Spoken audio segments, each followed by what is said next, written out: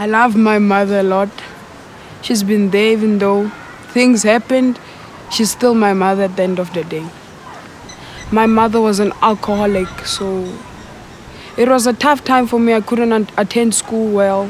My mother was abusive, so it turned out that I went to ask for help to people.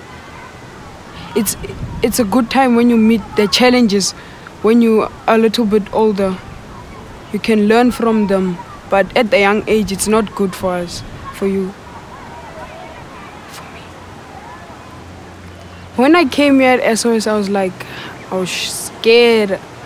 I was like crying. I didn't want to live here. But as time went by, I started to love this place, to enjoy it. You need family. You need closure.